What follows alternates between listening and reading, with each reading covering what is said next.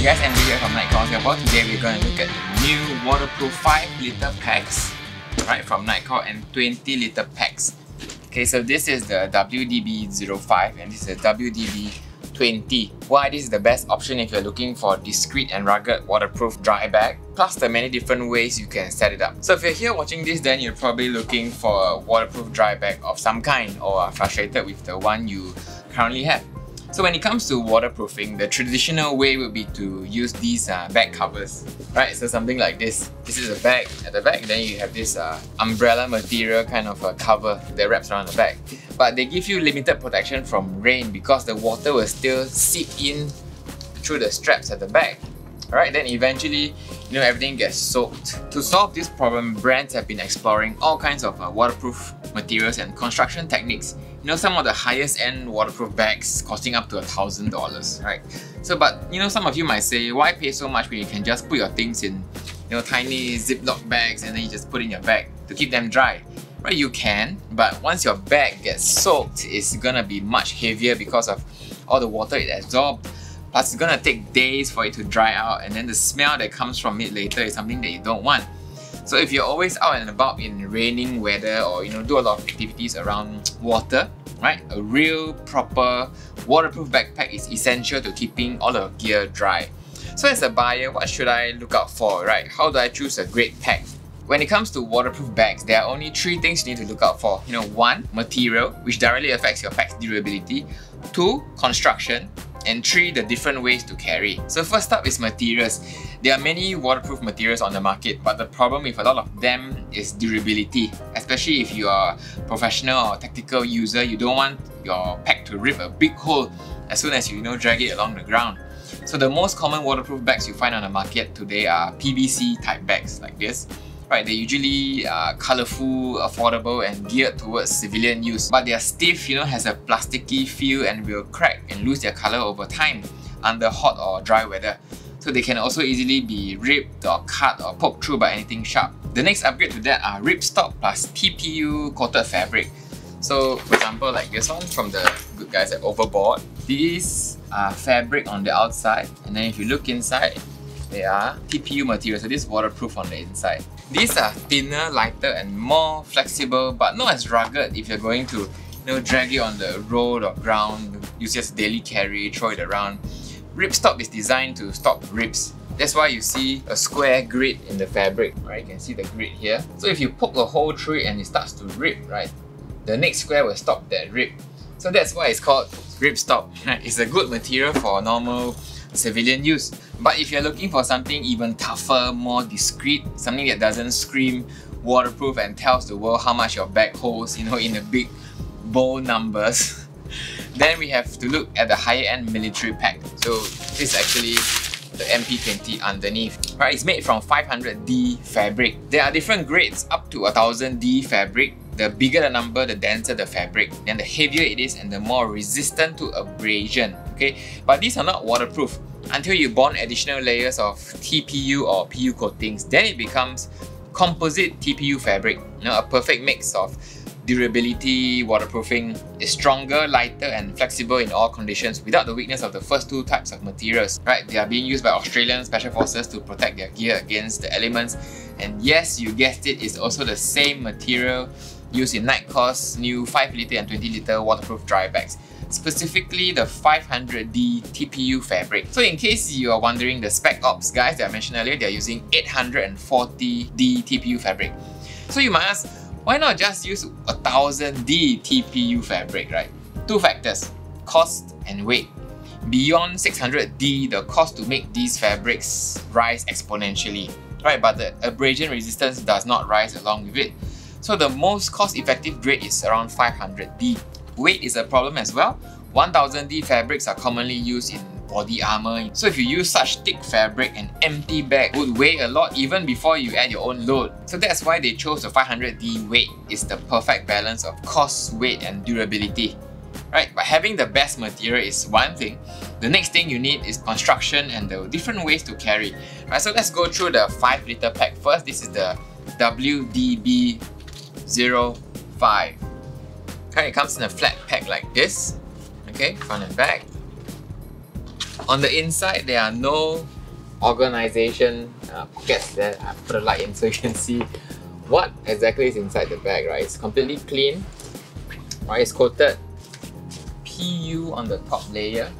So you can see here, this is very different from the ripstop fabric, right? This is PU coated 500D material. It has a matte finish, so it doesn't like reflect or shine in the light. Then the top here is thinner 210D fabric, so it rolls easily. Alright, so how does this look like when it's packed fully? Right, so I have one here that is packed full of bubble wrap. Right, you can see that I filled it with 5 liters full of bubble wrap. Okay, so first you need to punch out all the air. Right, or if you want this to be a floating device, you can leave the air in and roll it. Right, so I'm punching out all the air. So you can see the numbers here, 1, 2, 3. So that's the number of times you need to roll it to ensure airtight seal. Okay, so as you roll it, 1, right, 2, then 3. Right, can you see 3 here? Then you can secure it this way. Right, first buckle down. Then these handles, you can either go down to the side or up as a loop. There. So the whole thing actually floats. It's airtight. You can see the air is all stuck inside. So you can have this as a handle on top here. On the back, there's another handle here. So all the handles on this pack are actually very big and broad, so it's very easy to grab, especially if you're just floating in the water. You reach out to it, you just grab and go. So the top part, you have 2 D-link loops here which attach to the included sling. Right, so this comes with it as a shoulder sling. So you can either mount it up here. Okay, so you carry it this way, okay, from the top, or you can catch it to the side this way. There's another loop here on the side. So then you have a messenger style kind of a sling. Now the alternate way to carry this is looping this downwards, down, okay? Goes to the side. There. Okay, then you have this connected to the D-link loops here. There, so now they're connected to the side loops. Okay, then you can carry this as a shoulder sling to the side pouch in this way. Alright, so there are many different ways to carry the 5 liter pack. Okay, all seams are also welded, so it's a smooth, airtight seal. So you see there's no stitching or any kind of fabric. It's completely welded for smooth, airtight seal. So if you drop the whole thing in water, it will float. Okay, of course, being Nitecore, you can also add one of these NU05 beacon lights. The back is actually a mole belt loop, so you can add this to any spot on your pouch, right? For example, I'm gonna add it front here, there, right?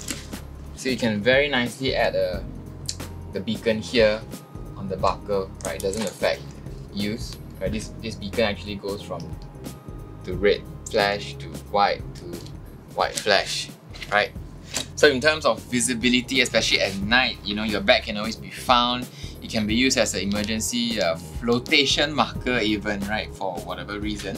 And or an emergency first aid kit for everyone to see. Like you just leave this on the lowest red flashing dot at the corner of your cam, so everyone can see it, they know where the first aid kit is, okay?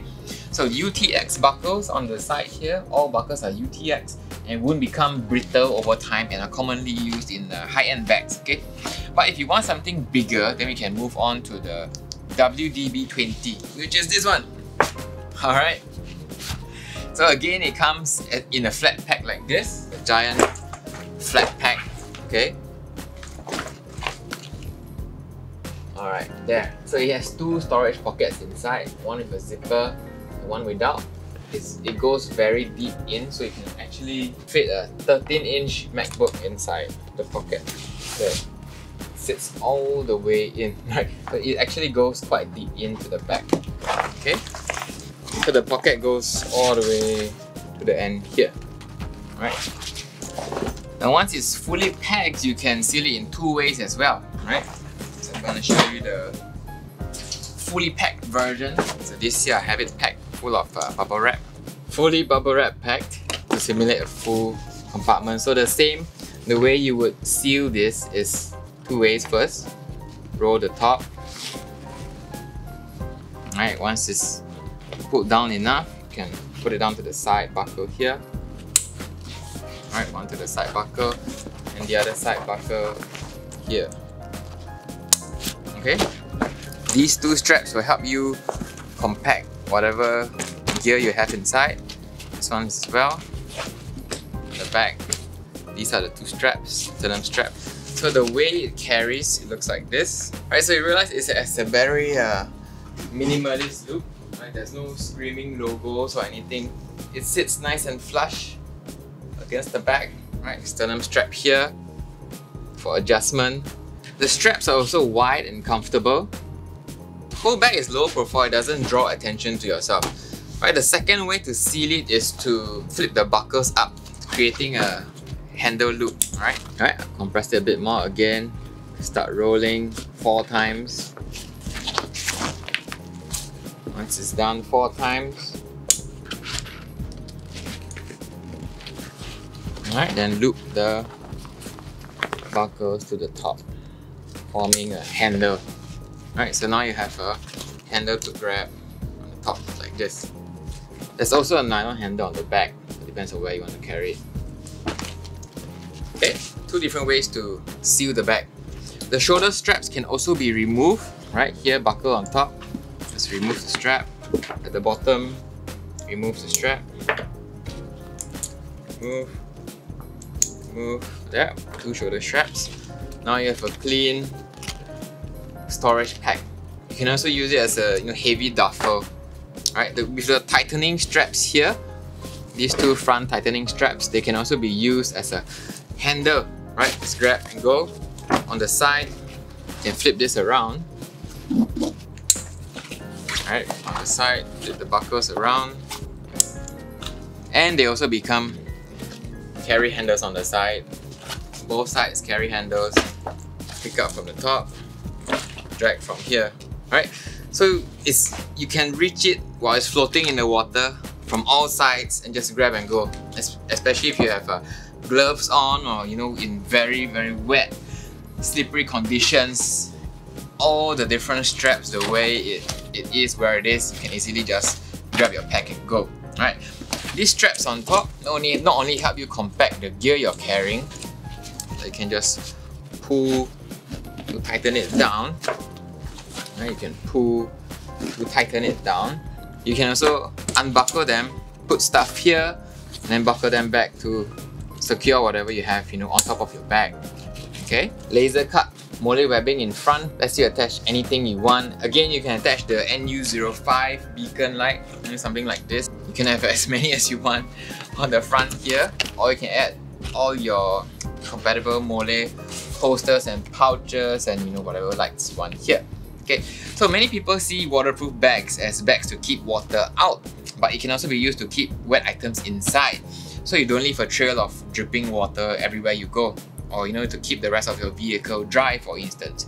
Especially the 5-liter pack. This pack is great for holding wet items in a larger dry bag like this. Okay, so you can get the 5-liter pack, put all your wet stuff after your activity, dump it in, and then the rest of the pack is dry on the inside.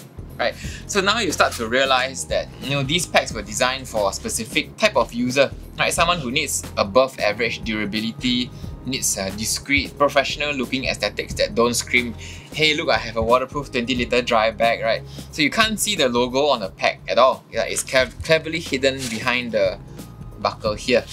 Right, so if you've been looking for a mil-spec level waterproof pack without the loud colours and all that, this WDB20 liter and WDB05 pouch are the way to go. So now you know the 2 things to look out for when looking for a great waterproof bag. Right, composite materials are the best now in 2021. TPU combined with 500 or 600D fabric, right? Along with the need to have different ways to carry. Because when it comes to water activities, you may not always be carrying the bag on your back. Right, you might use it as storage, secure it down on a kayak, canoe, or or secure it to something else even, with these 2 straps. That's where all these different straps come in handy, right? You can secure this to anything. So don't bother with cheap, PVC tube bags. If you really want your pack to last a long time, get a proven pack up front so you don't have to keep replacing the cheap ones that fade, crack, or become sticky over time. These are all in stock now at nitecorelights.com. It's 89 Singapore dollars for the 20-litre pack here, and just $39 for the 5-litre pack. Of course, this little beacon light is not included, right? You can buy this separately. Wholesale pricing is available as well if you get them in sets of 3 or 10 pieces. There's also a 3-month installment plan, so there's literally no excuse to take advantage of these incredible dry bags, especially if you're looking for upgrade. If you need to buy in bulk for your organization, just contact me directly and I'll be able to work out a deal for you. As usual, these will sell out really fast. We are actually quite low on stock on the 5-litre version, so order yours today. Alright, once your order is placed, we'll courier everything to your door within a couple of days. Link to orders in the description below. As usual, this comes with our 60-day money-back guarantee, so there's no risk at all. You can buy like 2 of this and then you realize, hey, I prefer a larger pack. Send everything back, swap it for the larger pack, and then just top up whatever balance, okay?